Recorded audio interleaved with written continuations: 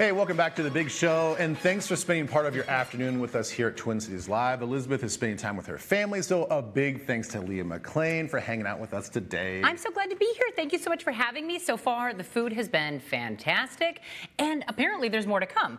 There is a beloved restaurant that is on the move. It was in Anoka, and they're reopening in a new location. Apparently, they have doubled the seating in this place. We're talking about Jellybean and Julia's. They create Texas-style barbecue plus chicken and burgers from scratch. Oh my gosh, it's so good, you guys. So the husband and wife team went from catering their own wedding. My goodness, that's a challenge in and of itself. So why not just cater the whole thing too, right? Okay. They went from that to opening up their own restaurant. So reporter Kristin Haubrich shares their story.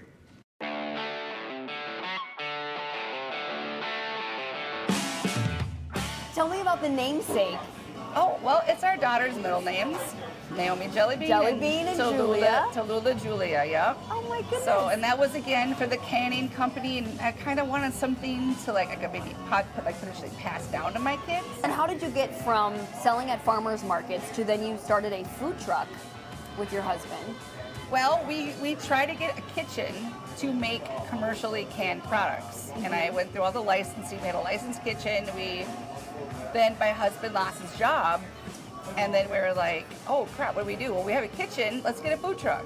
Okay. And so we decided to start, we already had the kitchen for the canning. How did you come up with the idea for barbecue? Well, we were doing barbecue catering, and we did some barbecue on the food truck. We did smoked pulled pork sandwiches and burgers. So some of the menu items on the food truck was like, aha, this could be our brick and mortar. And when we got married, that was when my husband's bought his first smoker. We catered our own wedding reception. And so he was cooking like pork shoulder and stuff, and that's when we started just doing like low-key catering for friends and stuff.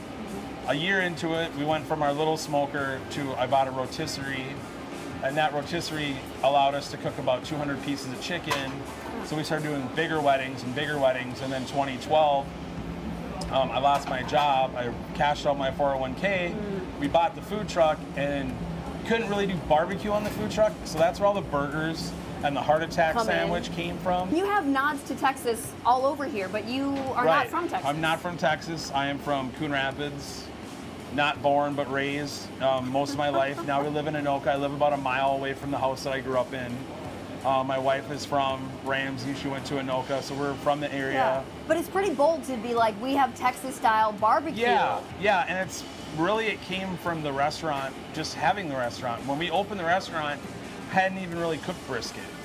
Wow. So when you open a barbecue place, you gotta have brisket. We're known for our brisket, we're known for our burgers, but we also have really good chicken wings. Tell me about the buns.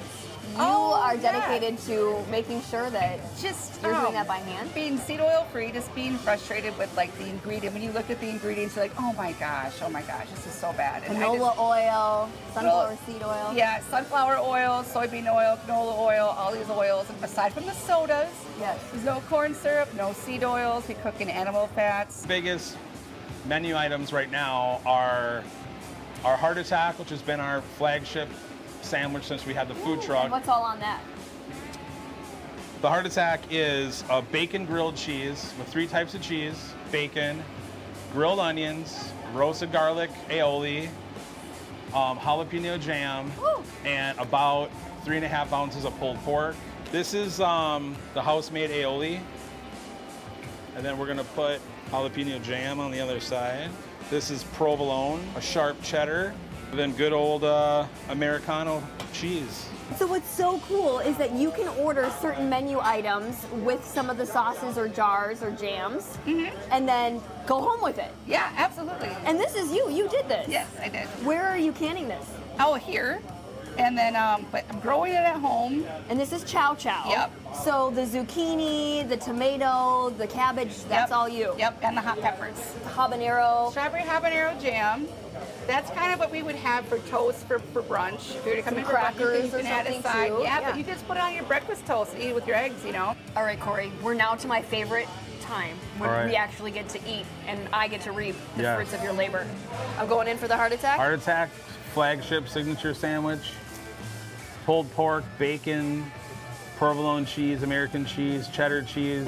There's some It's a sweetness work of in art. there. That jalapeno wasn't too hot. Nope. Okay, now we got to move on to the wings. Wings. Your yes. signature wings. Right. One for you. I will Let's say go in for it. my new tagline Tagline? is "Welcome to my kingdom," better known as Anoka, for I am the wing king of Anoka County. Cheers, Wing King. All right, Kristin, this is also my favorite part is when you debut and you talk about these places and you bring the food in and then we get to eat Yes. as well. It's a win-win. The owners are so sweet, though. They just dropped all these goodies off about a half hour ago. So up first is a coconut chicken sandwich. Like, look at the breading and the size of that I've already chicken breast. tried the fries, which are wonderful. I can't Phenomenal. just sit here and look at this food that Well, long. that is so great. that's the appropriate look when everything just oozes over the edge of the bun. It does. So it's coconut chicken on there? Yep. Oh, yep. wow. And Maybe then I'll over try that here too. is their signature dry wings. rub wings, with the pickles are marinated in cherry Kool-Aid. Yeah, they do all of this That's stuff funky. in-house. Cherry Kool-Aid. Okay. And then Oh, over okay. there, it's the cherry jam and drop this Gouda thing. burger. Cherry Gouda. jam and Gouda. Yes, All right. burger. Okay, everything looks fantastic. Yeah. Well, So- that's fun. Oh, yeah, Right? It's like a fun little surprise. Yeah, it is. And the big news yeah. is that they are now open at their brand new location in Coon Rapids. So we got Okay. some video to show you. It's right off of Coon Rapids Boulevard. And at this point, they're doing a bit of a soft opening, but they've been able to double the seating. And we love hearing that from mom and pop shops that are expanding. So they just simply outgrew their old space and they closed that location in Anoka down. But now you can see they've got a stage for live music. They have a full bar with 14 taps and pool tabs. You know, people love that. Gotta have that. And no barbecue just yet, and that is because they are ordering a top-of-the-line, beautiful smoker that will be installed in early May. So for now, the barbecue's on hold, but look at all these other great options. But they will have the barbecue. Yep, It'll it's be coming there. back. It's coming the back. thing. And yesterday, I had a chance to catch up with one of the owners, Colby. So take a listen to what she had to say. Man, we're so excited to be here right now. Just increasing our space and being able to have more people come and eat barbecue and being more accessible to people, not hiding in a strip mall in Anoka, which we loved being at for all those years we were there. But it's great to be able to accommodate more people. And so our office manager, Tracy, she lives up in that area, and she was telling me the curiosity in the community has just been so overwhelming because, you know, you see what used to be an old Grumpy's sports bar Okay. and that type of establishment went out of business, and now it's like, well, what's coming? And how great that now it's a spot that's locally owned. You can bring your kids in. It's a much more inviting atmosphere. And everything there is made from scratch. even Well, the and pickles. that's the thing I think people appreciate, and I think really the Twin Cities needs more of. Sort of Yes. these smaller mom and pop, made from scratch, real authentic barbecue, not some of the big box barbecue stuff. Right. People love barbecue. They do. They really do. And you to be know? able to get it right here is pretty Yeah. great. We Yeah. got to get to Coon Rapids. All right, Kristen, thank Yeah. you so much. Thanks so much.